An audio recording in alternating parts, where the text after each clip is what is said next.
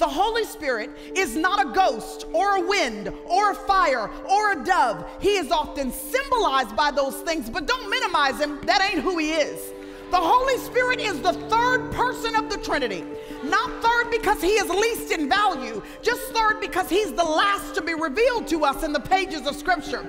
But all of the power, all of the glory, all of the authority, all of the grandeur of God the Father is in the person of the Holy Spirit.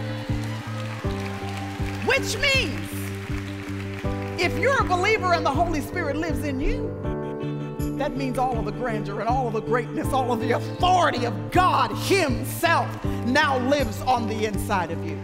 So if you are a believer, you have the Holy Spirit.